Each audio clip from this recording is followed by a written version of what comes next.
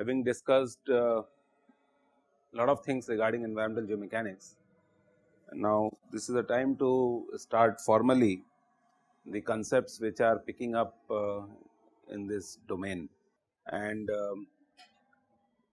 I will start discussion on soil water environment interaction.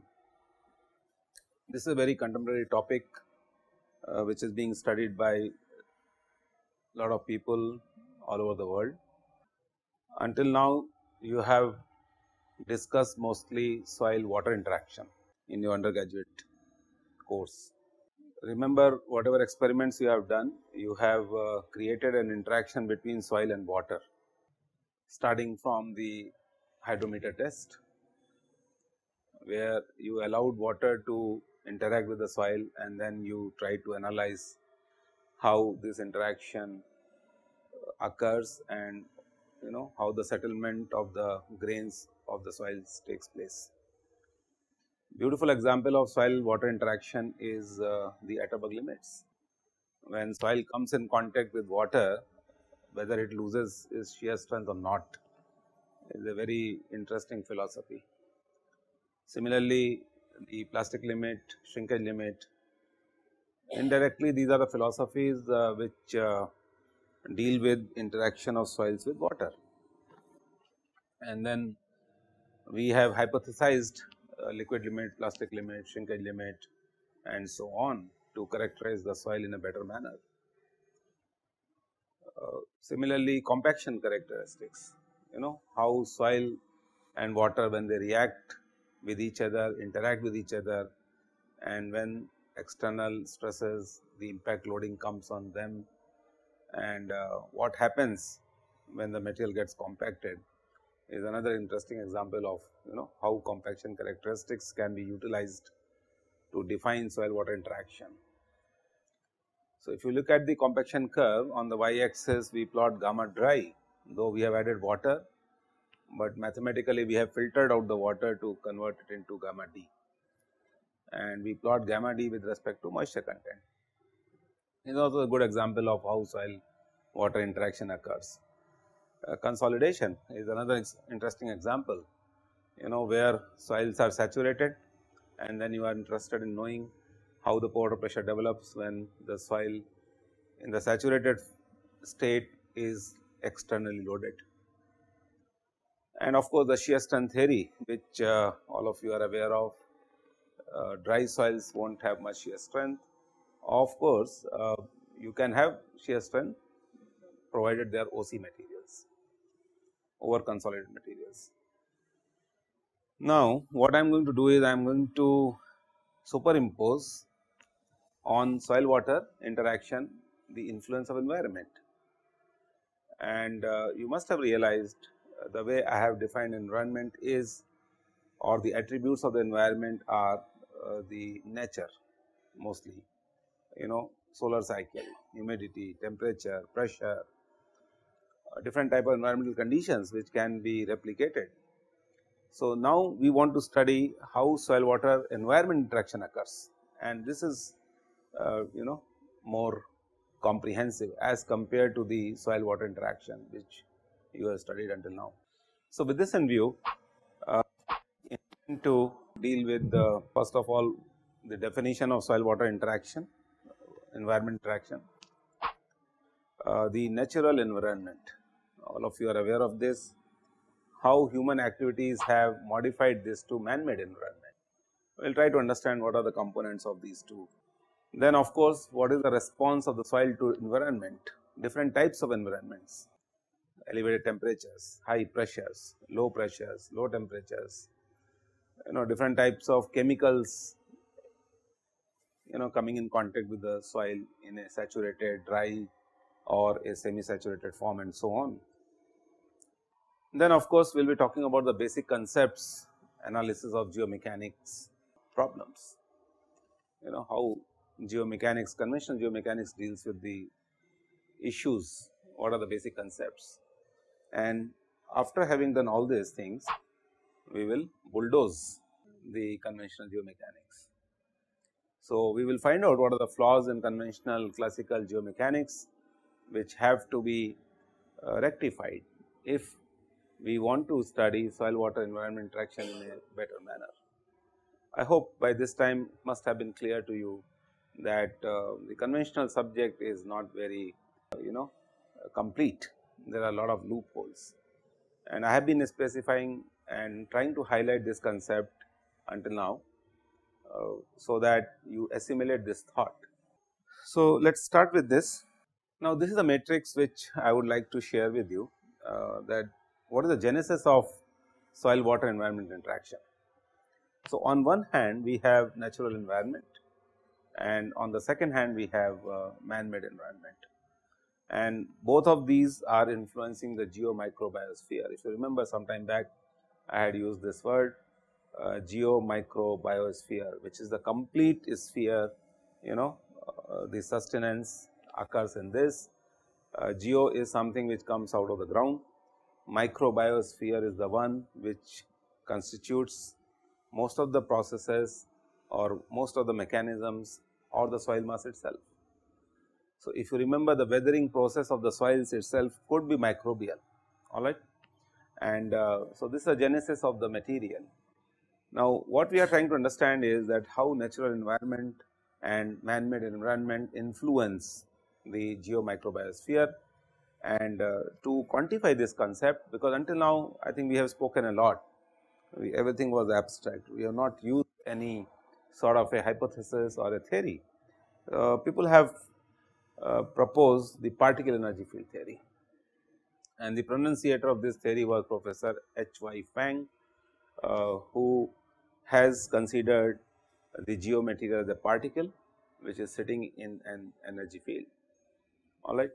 So, for a quick example, I am sure you must have realized how a charge sitting inside a parallel plate capacitor behaves. You must have done in your 10+2 physics. Or for that matter, even in X-ray cathode tube, the X-ray beams are traveling, and then you have electromagnetic force or electromagnetic field, and you have electric field and magnetic field. So, this is the electromagnetic field, and then you want to find out what is the path traversed by the electron. Alright, these are beautiful examples. So, similarly, this concept we will now extend to the soils or the geomaterials. This could be rocks, this could be soils, this could be groundwater, and we want to see what is the influence of different types of energy fields, and energy fields are going to depict environment. Alright. And the whole idea is that we would like to use this concept to solve the problems of the environmental geotechnical engineering or geo-environmental issues which are bothering the society. Now, if you want to deal with this theory, basically we have to understand the response of the geomaterials in two forms. One is the short term, or another one is the long term. So, most of the practices of conventional geomechanics were short term. The consolidation also was completed within few days. But suppose if I want to study in a prolonged manner what is happening after, let us say, 1 year of testing of the soil sample in a falling head permeameter, alright, and particularly when the permeant means the fluid which is passing through the soils is not pure water, it might be having contaminants.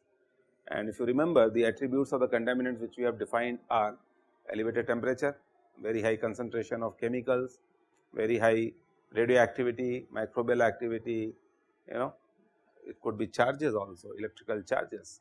So, all these things constitute to a contaminant. So, imagine a fluid which is having all these attributes is now passing through the porous media, and I want to understand the short term and long term behavior of the permeation. So, I am sure now with this concept and whatever background I have given to you, you can realize this is going to be a very intricate subject to study.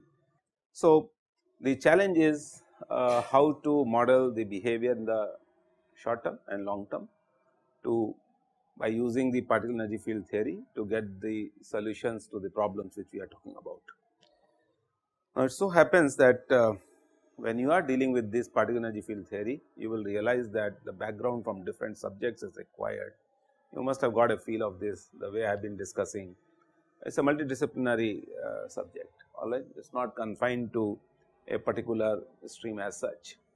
So, to my knowledge, when you deal with particle energy field theory, the knowledge of bacteriology, we were talking about how bacteria migrates from one place to another place in the porous media. And just now I gave you an idea that the fluid which is passing through the porous media in a falling head testing device might be containing pathogens, might be containing bacteria, might be containing microbes, whatever. So, I want to see how the concentration of the microbes is changing in the porous system with respect to time and with respect to the distance, alright. So, bacteriology, biology, chemical engineering, climatology, geohydrology, geophysics, geochemistry, hydrogeology, mechanics of course, you can't be forgotten, microgeology, physicochemistry and soil sciences and soil engineering and toxicology. So, these are the subjects which have to be dealt with when you are talking about the application of particle energy field theory. So, this is what explains or with this what I am trying to do is I am just trying to set the tone for the discussion on soil water environment interaction. If you try to understand what is meant by the natural environment, I think we can define it easily. Whatever nature had given us, a beautiful stream of water, if you go about 10, 20, 40 kilometers away from Bombay city, you will find very serene environment, particularly when it rains, it looks so beautiful. And so, this type of serenity is getting lost, alright, because of the whatever genesis we have talked about of the environmental geomechanics. Now, this is what we say as atmosphere. So, atoms, atmos, the vapors or the dust, atmosphere consists of the vapors and the dust.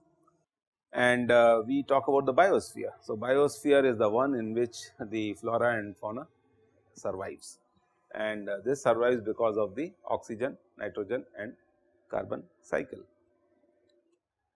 And these cycles are basically the cycle of the nature. You must have studied in your 10+2, I am just reminding. So, then we talk about the hydrosphere. Hydro is water, and the water is present in different forms, and these forms are, it could be in the oceans, it could be in the lakes, it could be in the aquifers, it could be in the form of the ice, or it could be in the form of the clouds. So, if you remember, we have talked about all these things. Frozen state geomechanics deals with the water in different states, in the geomaterials. We talk about the lithosphere. Lithos is the stone, alright. So, we talk about stones, rocks, soils, and hence the natural environment consists of atmosphere, biosphere, hydrosphere, lithosphere and geomicrobiosphere. So, what is geomicrobiosphere? This is basically ecosphere, which consists of the entire thing. Now, what we would like to do is, this is something which is of interest to the climatologist, those who talk about the climate sciences. Now, we are more interested in starting from this as a benchmark, what has happened because of industrialization, because of overpopulation, because of land scarcity, because of the resource scarcity and so on. We would like to understand first what are the natural components, what are the components of the natural environment, and then we will try to see how these natural components have got shifted or changed because of the present day civilization. So, geomicrobiosphere or the ecosphere talks about the trees, vegetation, roots, bacterial activities in the soils and water and overall response. So, some time back I was citing here that the contemporary geomechanics deals with soil, root zone, microbes, environment interaction. So, if you have studied this editorial which I wrote, you must have realized that this is where the more emphasis is right now, and people are trying to understand how vegetation can be utilized for stabilization of the slopes. Alright, these are bio-inspired geotechnical engineering practices. So, if roots can stabilize the soil, and if the soil cover stabilizes the slope, can I use this concept to do reverse engineering or bioengineering to make the systems stable. So, coming to the man-made environment, what human activities have done. Sorry, before that I will discuss the cycle of the nature, which I am sure you must be aware of. Oxygen cycle is something which is the genesis of the oxides, which are present in the soils, or for that matter in any matter. So, most of the time as a geotechnologist, we are interested in oxides of silica and alumina and iron and magnesium and sodium and potassium and so on. And this is what is analyzed by using XRD analysis. I will talk about this X-ray diffraction analysis. So, most of the silicates, aluminates, metallic oxides, carbonates, sulfates, nitrates and phosphates, which we are using these days in the name of fertilizers or discharges which are coming out of the industries, are a good example of oxygen cycle, alright. So, these materials or the metals got oxygenated, oxidized, and hence these oxides are formed. The second thing is nitrogen cycle. So, nitrogen is also an element which is useful for the survival of flora and fauna. So, this is how we talk about the transfer of nitrogen between the atmosphere, biosphere, lithosphere and hydrosphere in different forms, alright. So, we use the examples of nitrogen fixation, alright. You must have talked about eutrophication of the lakes and the water bodies.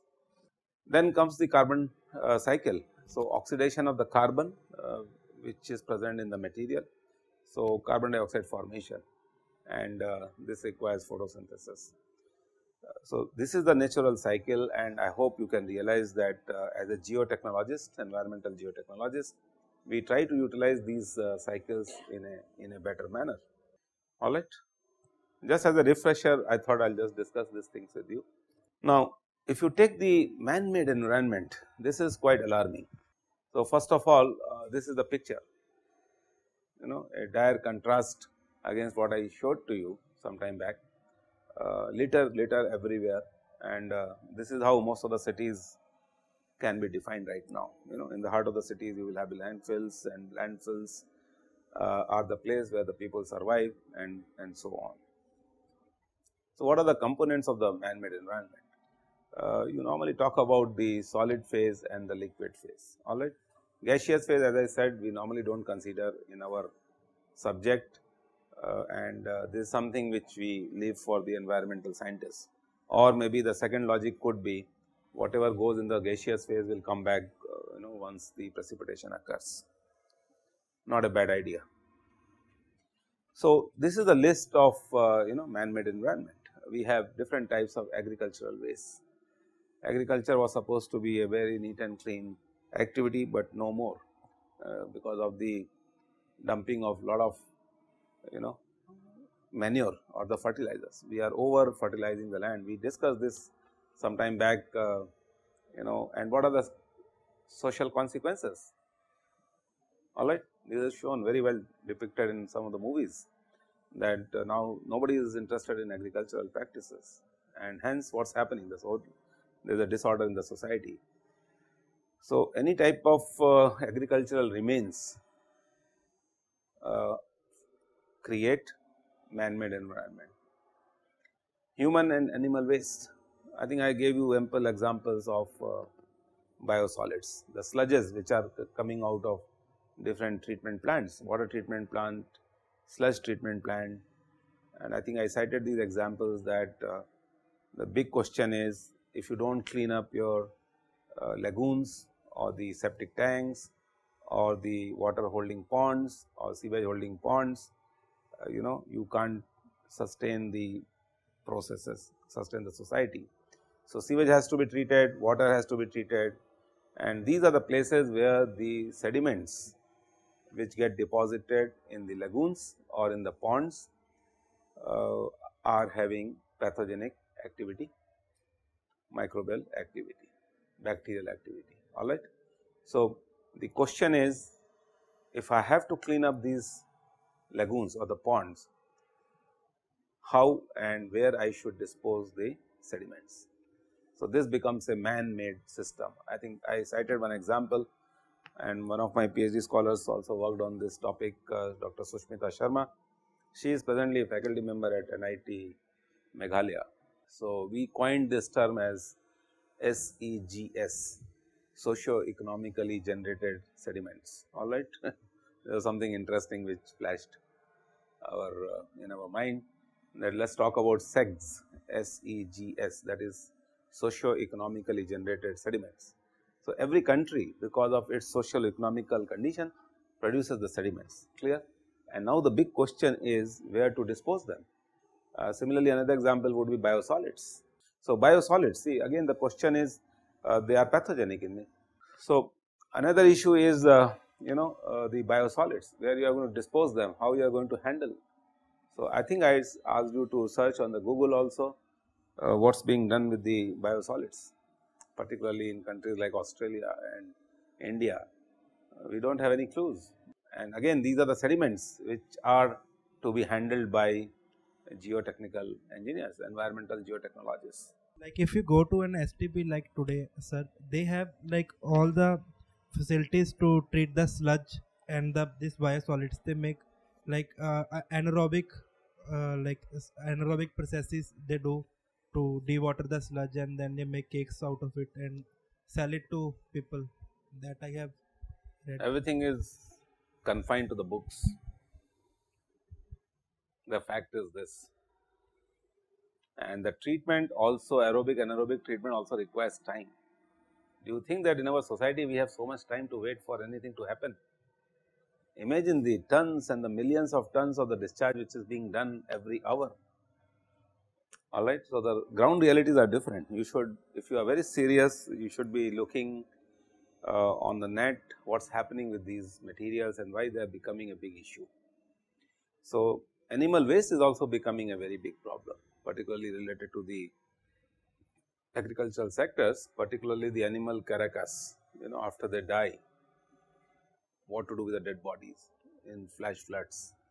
Particularly, there was a situation like this which happened in Bombay a few years back. I hope you are aware of this. And then the biggest issue was that a lot of animals died and what to do with their carcass. Then of course, industrial waste, which we will be handling separately, because this is beyond imagination and the volumes are so big that it cannot be discussed in just as a passing remarks. So, we will be talking about this separately.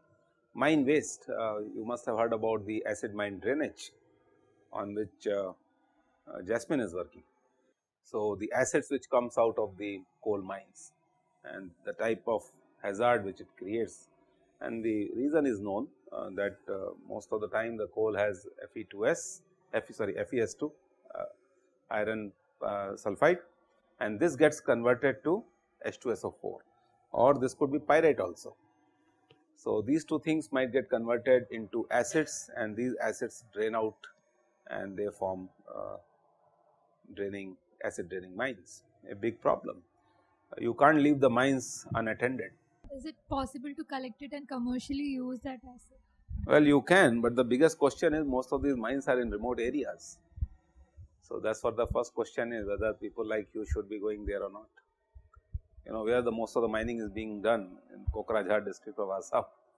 So, the volumes of the acids which are getting discharged, how would you pack them, and concentration is a big question, and then purity. Then the question is, somebody has to run an industry to maybe create concentrated acids and then use them, but again the purity is going to be a big question. All right, your idea is good. So, maybe you can think of some startup and you try to convert acid mine drains into acids which can be of some commercial application. What we are trying to do is, we are trying to marry the acids which come out of the mines, and we want to neutralize some industrial waste by using this concept. So, this is possible. So, that is the whole concept on which Ganaraj is working and Jasmine is working. Then comes the nuclear waste of different types. I think we have discussed a lot about this, and I will not touch upon this now much more, because except for citing some examples what has been done by us in the past, and to show how guidelines can be developed by scientists to safeguard the geo environment against radionuclides impregnation.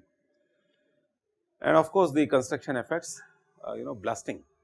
when you do, a lot of destruction occurs, tremors, micro tremors get produced, you do dewatering for different projects, and the construction and demolition debris are a very big issue. What to do with this? City like Bombay, how many multi-story buildings we will be having, and what is the life of the concrete in city like Bombay, because of heavy chloride impregnation. So, this is the corrosivity of the concrete which I am referring to, and every 15th year the building requires refurbishing. So, the volumes of C&D waste which you are creating, or God forbid if earthquake comes and if buildings get uprooted, alright. So, how would you handle the C&D waste is a very big question. Now, these are the issues which people never thought about earlier, but now I am sure that society is forcing her to think like this.